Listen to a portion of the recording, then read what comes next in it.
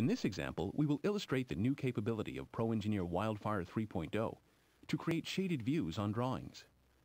First, we open a production drawing of a component for the Bobcat assembly. The assembly instructions are in process, but we want to clarify some points with 3D views. To create a shaded view, we simply modify the properties of the drawing. We select the display state and update it to shaded. In ProEngineer Wildfire 3.0, this is accomplished quickly and easily. We repeat this on page 1 as well. Shaded views remove ambiguity, helping you clarify design concepts quickly. Using shaded views in drawings gives more options for communicating critical design information. Colors can also provide visual cues to help describe designs. To clarify the manufacturing instructions, we added a shaded view to another drawing. Now we'll look at a sheet metal bracket from the passenger restraint system. The drawing shows the flat pattern of the component as well as its bent shape.